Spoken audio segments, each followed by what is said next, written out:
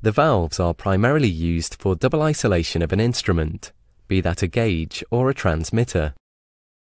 The primary and secondary valves are in the open position during normal operating conditions, allowing the process pressure to enter the gauge or transmitter to perform its function, to give a pressure reading.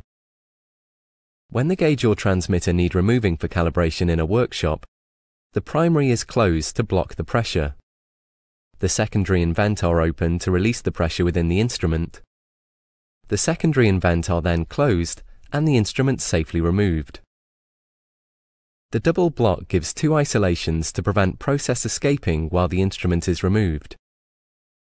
Once the instrument is calibrated or replaced with a new one, it can be fitted back on top of the valve outlet, and the primary and secondary valves opened again to allow pressure measurement to continue.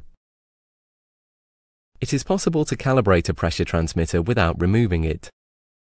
This is in-situ calibration, commonly called in-situ calibration. To do this, you follow the procedure to vent the valve. Then a known pressure is pumped into the open vent. A handheld measuring device is then electrically connected to the terminals inside the rear of the transmitter.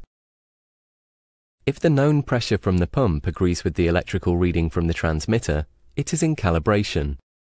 If the readings do not agree, the measuring device has the ability to electronically change the reading to make it agree with the known pressure. This is the in-situ calibration completed, and the valves are again returned to their operating positions.